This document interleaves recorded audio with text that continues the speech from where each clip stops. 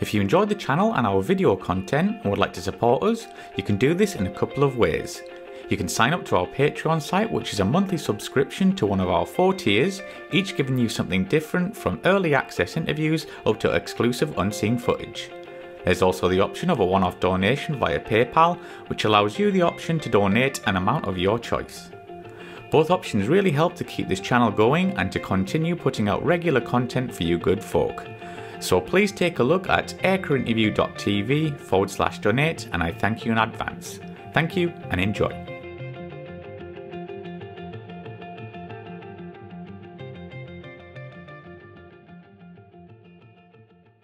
Bob, when did you first become interested in aviation?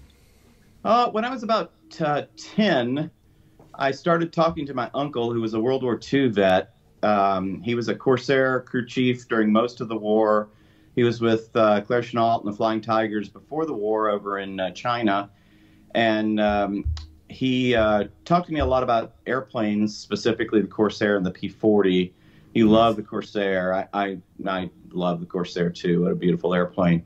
But he was the one that really started me down that road. And my parents encouraged me. Most of my male relatives had been in the military. My dad was Army. My brother is a Marine. My uncle was a Marine. I was the black sheep who went into the Air Force. But I didn't know really exactly what I wanted to do flying wise, but I knew I wanted to be in the industry. So I started to, think about flying careers and started building plastic models and, researching them and reading a lot about airplanes in general. And just kind of fell in love with the whole field, truthfully. And so I started really looking into it. And as I became a teenager, I started going to air shows when they'd come to town and go seeing the airplanes, and met a couple of Vietnam era guys, F-105 pilots from the Virginia Air Guard. They were really inspirational to me, and kind of really set me on the track to wanting to go into the Air Force and be an Air Force pilot. And so that's kind of what I pursued from a pretty young age, and realized that's what I needed to do, and kept my grades up and went to college and went through the RTC program to get my commission in the Air Force. Yeah, so what year did you actually join the US Air Force? I was an RTC graduate in the class of '86 from my school with my bachelor's degree, and I got orders to active duty in January of '87, and I was sent to Williams Air Force Base, which is now closed. It's still actually open as a civilian field, but it's no longer a training base. It was the biggest training base in the world at the time. And went out there to Willie in early 1987, and for the year of undergraduate pilot training, UPT. So, can you talk us through some of your basic flying training on the aircraft you started, training on?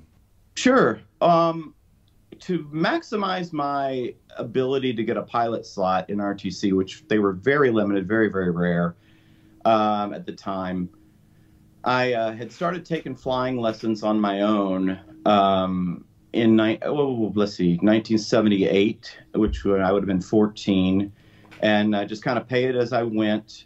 Got my private pilot's license either right at the end of high school or maybe while I was just finishing high school.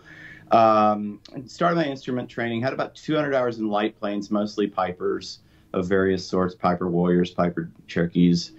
And then when I went to the Air Force, since I had my private pilot's license, I didn't have to do any of the screening in the T-41, which was Cessna 172. So I went straight to the T-37. We went into a month of academics, and then straight into the T-37, which was a little twin-engine jet trainer. A great airplane, very forgiving, but a very, very effective trainer. And then we went to the T-38, and we did like 5 months in T-37, 6 months in the T-38. And when I finished, I had a pair of Air Force pilot wings. Amazing. And what was it like to fly the T-37 and T-38? That must have been incredible. Well, it was great for, I was 22. It's like, I couldn't believe they were paying me to fly jet airplanes. It was just crazy. T-37 was, since I had the civilian time, it was very easy for me to learn and fly. I did extremely well in the T-37. It was a very forgiving airplane. It was great at aerobatics. It was great as a spin trainer. We did a lot of spins and spin prevents every sortie. Wasn't a great instrument trainer. It had very antiquated instrumentation, but it was. But you really had to think about where you were, so your situational awareness was very good. So in that regard, it was good. I really liked flying the T-37. I went to the T-38, and it's kind of the great equalizer. It was, if you even had a lot of civilian time or not, it just really was. No, everybody was basically equal because none of us had pointy jet time at the time, and it was very fast. It liked to go fast. It was very happy in formation. It was not happy when it was slow. It required a lot of planning ahead because of the speeds involved. That you definitely had to think ahead of the airplane. So in that regard, it was a great trainer. I think that anybody that came out of that airplane was well prepared to go to their next aircraft, whether it be an F-16 or a C-5. I mean, it was a really fun airplane to fly. I really enjoyed it. I had no complaints. I'm really glad I got to do that before they went to the specialized UPT, where after T-37s you could go to, the T-1, which is basically a business jet, or the T-38, but you couldn't do both. So I was grateful I got to go through the T-38 side of the house. So going through your training, did you know which aircraft you wanted to go onto on the, the frontline squadrons? It's an interesting question. The Air Force, of course, the U.S. Air Force is a big organization. It was way bigger then even. A ridiculous number of choices. And, I knew that eventually I wanted to become an airline pilot. I knew that I wanted to do that. But I thought at the time I would probably do 20 years in the Air Force, retire, and then go to the airlines. That was my plan. But it didn't work out that way, as it turns out. But that's what I kind of was thinking. And I didn't know whether I wanted to go to be a big airplane pilot right off the bat or go fly tactical stuff, kind of as I was inspired to do in my youth by talking to my uncle, talking to the 105 guys, and et cetera. And so I didn't really know which way I wanted to go. And as I got closer and closer to graduation, it kind of became obvious that I really liked the cross-country flying, the nav, the just being in different places. And so I decided to kind of more focus on wanting a heavy. And you could put down on your dream sheet, they called it, your top 30 choices of aircraft. 30? And 30, yeah. I remember that number. There was 30, and it was like, by the time you're down at like number 27, you're like, I don't even know what a WC-135 is, but sure, I'll take that. But my top three were KC-10, C-9, and T-43. And T-43 is a 737. So you can tell it's a DC-10, a DC-9, and a 737. So it's pretty clear what I wanted to do ultimately. But I don't know. I can't remember. I don't think at the time the Air Force was giving out KC-10s to undergraduate pilot training graduates. I think that those were kind of reserved for guys that had been in the KC-135, the tanker community, for a while, because it was really new at the time, and it was kind of a reward, go fly the nice big new airplane. So there weren't any KC-10s that came down, and so I got a C-9, which there's two of us in my class that got the C-9. I was thrilled with it, and as it turns out, the C-9 was a way better gig than those other two airplanes ever would have been, because when we showed up, I went to school on the C-9 in what would have been February of '88, and they were in the midst of a big airline hiring boom in the nation. So all of the senior captains and the majors and guys that have been flying for their 6-year commitment, they were getting out, and they were going to the airlines, and they needed us brand new co-pilots that just came out of pilot training to fly as much as we could, as fast as we could, because they needed us to upgrade to aircraft commander and instructor, just because they were running out of guys that were experienced. So the first couple of years I was there, I flew right at 1,000 block hours a year in the airplane, because they were just pushing us to fly as much as we could. And that was great, because I wanted to fly. I enjoyed it. It was a great airplane. The airplanes were incredibly well maintained. We flew a lot of legs a day. Typically, we'd fly 8 legs a day, so a lot of takeoffs and landings. The airlines loved that eventually when I wanted to go get hired by the airlines, because we had a lot of flying in really bad weather, a lot of flying to civilian fields and small fields, uncontrolled fields, and whatnot. So a lot of different experiences in that airplane. So I really enjoyed that flying, and it was a really good experience. Only issue with the C-9 was the commanders of the units were sometimes a little bit aggressive about wanting to schedule sorties, which is a flight. And when you're the commander of a C-130 or a C-141 wing, you've got 30, 40, 50 airplanes that you can get your numbers up. Well, we had 11 airplanes total in the States. And so to get their number of sorties, they wanted us to fly 8 legs a day, every day. Wow. And man, that sounds like a lot, and I would not want to do it again now in the airlines. But the thing was, it really wasn't that bad, because we always kept the airplane, we always kept the crew, and we typically would plan on refueling like twice a day. And we always had our own flight mechanic with us that would do refueling and stuff like that. So it really was a lot of approach work, a lot of in and out of airports, lots and lots of landings, but just outstanding experience if you wanted to be an airline pilot. So I love the C-9. So yeah, we're gonna backtrack a bit here, Bob. When did you get that call? You were like, right, you're going to C-9s. How did that feel? It was great. You know, we in the Air Force, they do at the end of when you about a month prior to graduation, so you're almost done with the program. You have a few flights left. They have something called an assignment night, and it's been done differently over the years, but basically and the way we did it, it was like a big fun game. It was a fun and games kind of night. It was a big party.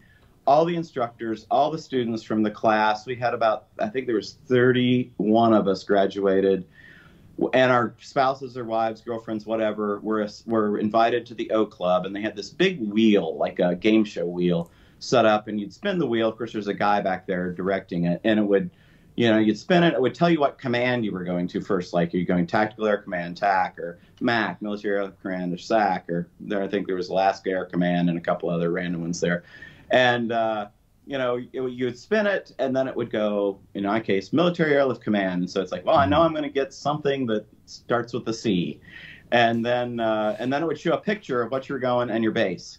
And I really wanted a C-9. My degree in college, my mom was a nurse. My degree in college was in biology. I was a pre-med major because if I didn't get through pilot training, needed a fallback. And the Air Force will send you to medical school. So that was my kind of alternate plan. But I really wanted the C-9. And one of my classmates, they did it alphabetically, as I recall, went up, spun, got the C-9, and I was like, because it was such a rare airplane, there was no way a second one was coming down. And then I go up, and it spins, and it's MAC, and I went, oh, okay.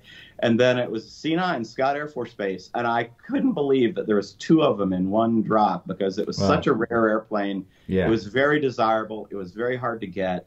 And so it was great. I had a built-in buddy from pilot training that I went through C-9 school with, which was awesome. And so we showed up at school, and we were super motivated, flew a lot, and did real well. We were, like I said, they were flying us like crazy so we could get the experience to upgrade as fast as possible. And I upgraded to aircraft commander as a second lieutenant. So after less than a year in the C-9, well, I don't remember how many hours I had, probably 800 or 900 in the airplane at the time. Wow. And then I upgraded to instructor as a first lieutenant, which was probably about a year, maybe later. So because they were really pushing guys through. And as a comparison, if I had gotten that KC-10, those guys are stuck as co-pilots. They didn't even get to upgrade because they're flying so little for 3, 4, 5 years. They were flying 200 hours a year, 300 hours a year. So I was extremely fortunate to get to upgrade so fast and collect hours and, you know, go fly as much as I wanted. And later I became the my last duty post was chief of IP flight, which is basically the chief instructor for the squadron. So my additional duty was to go fly some more. So I just flew all the time, and it was a great gig. I really enjoyed it. So let's talk about the C-9. So what was the role of the aircraft? And I think it was based on, is it the MD-80, or is that correct? Yeah, it's close. It's based on a DC-9. It is, in fact, it has the data plate. It says it's a DC-9-32F, which is freighter, because it has the big door on the side. But it was a modified DC-9 bought by the Air Force for aeromedical evacuation, and it was there were some differences from the civilian DC-9, but they were pretty trivial. We had a TACAN. The airplanes in Germany and Japan had an INS or two. The ones in the States didn't have any inertial nav or INS. It had a cargo door which opened up, and then a ramp would fold out so you could bring people in litters, stretchers on. And it had, I think, 44 seats max plus 4 stretcher positions, or they could reconfigure it really quickly to do up to 44 stretcher positions, depending on what patient load you're flying around. And we carried typically 3 med techs with us, which were like medical assistants, and 2 flight nurses. Occasionally we'd carry a doctor if there's somebody high risk on board, like someone who is having a premature labor issue or a burn case, something like that. They could reconfigure the airplane at any of these stops.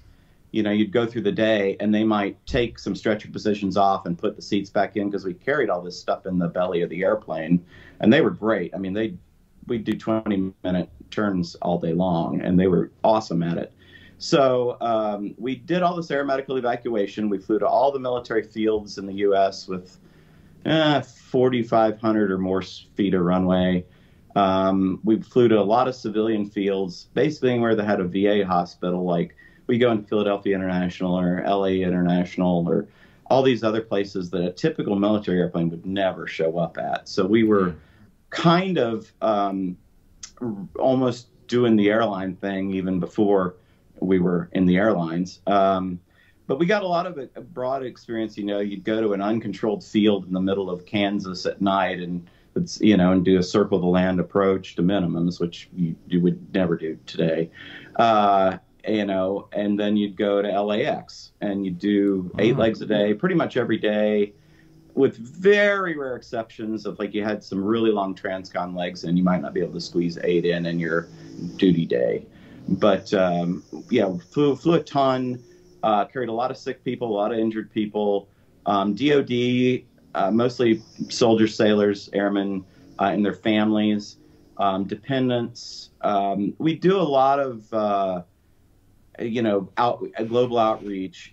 Somebody has a stove explodes in the middle of North Dakota or something, and there's no other way to get them to a burn unit. We'd take non-military people sometimes as well. A lot of that kind of stuff. It was super rewarding for somebody who liked medicine. That's one of the justifications I use to say why I should get a C-9. It's like, well, I was pre-med and my mom was a nurse, and I really like medicine stuff. And so I really enjoyed that we were kind of doing our actual mission every day.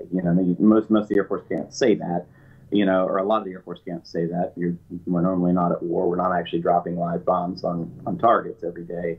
But, we were carrying sick people and injured people around all the time, and it was super rewarding to get called out in the middle of the night, go pick up somebody who was very, very ill or very, very injured, take them down to the burn ward in San Antonio or whatnot, and they made it. That was awesome. It was just a great gig. I loved that part of it. And the people I worked with, the med techs, the nurses, they were all awesome. They were very good at their job. They knew how to keep the operation moving, and it was an extremely positive experience. I'll put it that way. I think it was the best assignment I could have gotten out of UPT, for sure. And as a pilot, did you ever get involved, in the back with the meds and stuff like that? Or were you just basically the pilot?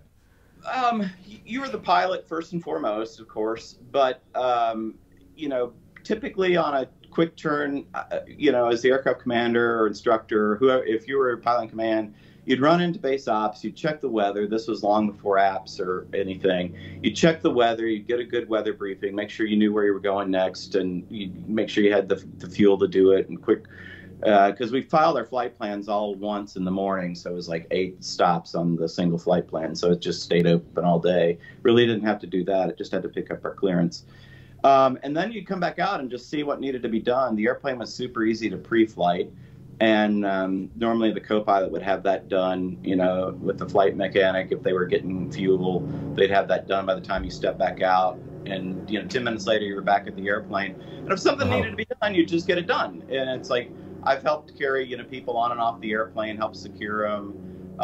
You know, if somebody needed a hand, whoever was there, whether you're the aircraft commander or just, you know, somebody that was standing there that was not doing anything else, would just help. And, you know, the nurses were very in charge of the patients, and that was fine. It's like I was in charge of the whole thing, but, you know, when it came to patient care, we defer to their judgment. And if they thought, yeah, we needed to go do something else or have another plan or maybe divert to someplace else, we'd do that. And it really worked very, very well. It was a very efficient team.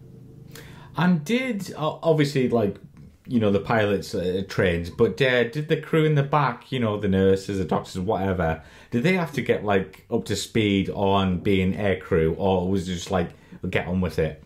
They did go through a school. It was a pretty short school because they're primarily nurses, doctors. The doctors didn't necessarily have specific training. Like if you had a premature labor going on, the OBGYN that was with the mom wouldn't have specific training. But if it was something where a flight surgeon was required because, you know, you're obviously operating at lower cabin pressure than sea level. If it was something like that where it might affect the patient, the flight surgeons were trained in, you know, specifically in aircrew operations. Certainly the techs in the back, they were trained and they were extremely proficient in, you know, how to evacuate the airplane, how to get the people on and off, how to, you know, reconfigure from stretchers to seats and whatnot, and they were awesome at that. We always flew with a flight mechanic. Flight mechanic was an enlisted guy. He was essentially a crew chief. So if you've seen crew chiefs, yeah, he was our crew chief, but he flew with us, and he was invaluable because he would be the one that fueled us during the day. He would assist the techs with reconfiguring the airplane and as needed. And he would kind of be the guy that was the problem solver. It's like if we had a flyaway kit, so we had like a main gear tire, a set of brakes, you know, oil, everything like that. He'd be the guy that would be out there checking the oil before, you know, an hour before we showed up at the airplane. He'd be out of the airplane every morning, you know, taking the inlet covers off, you know, making sure the airplane was good, doing his walk around, making sure nothing needed to be done. I don't think I ever scrubbed a mission once for the airplane not being ready. Wow. I mean, we had a couple times when stuff broke en route, but I don't ever recall, because, you know, if somebody's sick or dying, they want the airplane to go. They don't want it to be like, oh yeah, it needs oil. You know, they want it ready, and they were awesome guys. And it was really considered an honor for them to be a part of a flying crew. You know, it was a step up from being a crew chief on the ground. And that's not knocking crew chiefs at all. It was considered a good deal to go and get to go fly with the crews, and they took it really seriously. They'd fly up in the jump seat with us in the cockpit, and they would like get our ATIS. You know, they'd get the weather information, copy it down, hand it up to us. And so they were kind of like almost a flight engineer en route. They knew the systems of the airplane great. So if you had something break, you'd go, okay, well, this is what the book says. What do you think? And they'd sometimes have input. And if you needed more, you could always call the command post and get a maintenance advisor or supervisor. But normally the mechanics on the spot, they were like, oh yeah, this is that. This is where this is going. And, you know, they were just superb at their job. And did you work with, you mentioned like all the services, but like, yes, like you kind of mentioned, but if someone called you up and said like, there's a disaster over here, like they're sending the C9, would that happen with you and your Yeah. crews? Oh yeah. We didn't do the flight planning ourselves as the crew. Now, Right. some of us did later get into that as an additional duty and do flight planning for the crews the next day. But typically it would work where the C9 was was a military asset available to different agencies. Right. And the agencies would call up call up the command post of MAC and go, we have 20 injured people and we need to evacuate them. They have this kind of injury. They have blast injuries or burns or whatnot. And you would, and they would just go, yep, we'll give you a C9 and we'll send it out and it'll be here at this time. And we had all these trips that were going constantly across the states, and they might reroute you to pick up something different. They might change your itinerary slightly. Or we always had at least one and sometimes two alert aircraft that were basically, you had a crew that was on 24-hour standby on a pager, and Right. they'd just call you, and you had an hour, I think it was, to get to the airport and be gone. And so they'd call you at 3 in the morning and you'd drive to the base and you'd go fly. And you didn't know what it would be. Normally, if they called out an alert, somebody was really hurting. It would be like, I remember one was a military member and his dependent wife had tried to light a gas stove that had gone out in North Dakota in at night, and the stove blew up on them. And so they called me and my crew up, and we picked them up in North Dakota. We took them down to Kelly Air Force Base, which is in San Antonio, and that's the home of the Air Force burn unit. I took them down to the burn unit, and they were there, 4 hours, 5 hours after they got hurt, which was great. And of course, they had the nurses taking care of them and the IVs going and everything in the back of the airplane. So they got, I think, the most up-to-date urgent care they possibly could have gotten. And that was an extremely rewarding thing to be part of. I loved that. That was a great job. Absolutely. And we'll get into a few more stories here, but let's talk about this C9 and how did it actually fly, and maybe you can share some of the strengths and weaknesses of the aircraft. Sure. Well, like I said, it's a DC-9 Series 30, which is our max takeoff weight was 108,000 pounds. That's a little heavier than a standard civilian DC-9 would be. We had, instead of 3, we had 5 fuel tanks, so it was almost a transcontinental airplane. As far as flying the airplane for an initial airliner type, because it was a DC-9, the FAA gave me a DC-9 type rating, and for flying it, it's just a DC-9. It is a very easy to fly airplane. It is largely analog and mechanical. There's nothing digital at all about it. They say the saying is that DC stands for direct cable, because there's all sorts of cables. Everything you move in the cockpit makes a cable go to the back of the airplane and do something. So the great thing about that was, although it did have hydraulics, you could fly the airplane just absolutely fine with no hydraulics whatsoever. If you lost it all, it flew just great. It was not a problem. The ailerons were always unpowered. The spoilers did require hydraulics, but it's a pretty heavy airplane in roll. It's pretty sprightly in pitch, and the rudder is extremely effective. It's very, very easy to fly with an engine out, or in any kind of crosswind. It's cake to fly. It is a very reliable airplane, and I give the credit to the Douglas team for making it as hardy as it could be. It's a very strong airplane. I had no reservations in taking it a sub 5,000 foot long runway. It was strong, had good brakes, and would stop on a dime. And the airplane was modestly slow on final approach, so it was easy to put it where you wanted on the runway, which was great. It wasn't exceedingly fast. It was a 0.84 Mach is where it topped out at, and we would cruise as high as 0.82. Above 0.80, it would burn an insane amount of fuel, so it started to really eat into your range if you did that. But if you're going to someplace that's relatively close and you need to get people there, it's going to be as fast as you can go. Super stable on instrument approaches. We did a lot of instrument approaches. Very easy to trim and take your hands off, and it would keep going essentially where you wanted it to go. Weaknesses, it could be if it was really maxed out. We had a 108,000 pound gross takeoff weight, which is a little bit more than a typical DC-9 would have. If it was a hot airport or high elevation, it was a runway hog. Of course, all airplanes become that way.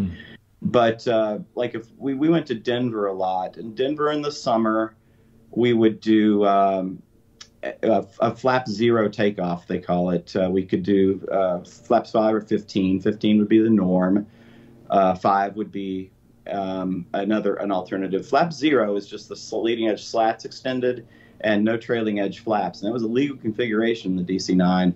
The trade-off is it gave you good second stage climb performance, so you could climb away well, but it would eat up 9,000 feet of runway easily. And so you would need a lot of runway in the summertime if you were very, very heavy, which is typical of other airplanes as well. But it was pretty pronounced on that airplane because it was never really designed to do that.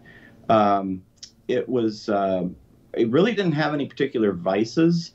Some of the guys that came out of other airplanes thought that it was heavy in roll, and that's because, like I told you, the ailerons are actually connected via cable to the yoke, and they're actually connected to tabs which drive the ailerons, but that's esoteric. But the airplane is pretty heavy. It requires pretty large control inputs compared to some airplanes that are all hydraulically boosted controls, like the 737, which is much touchier and more responsive.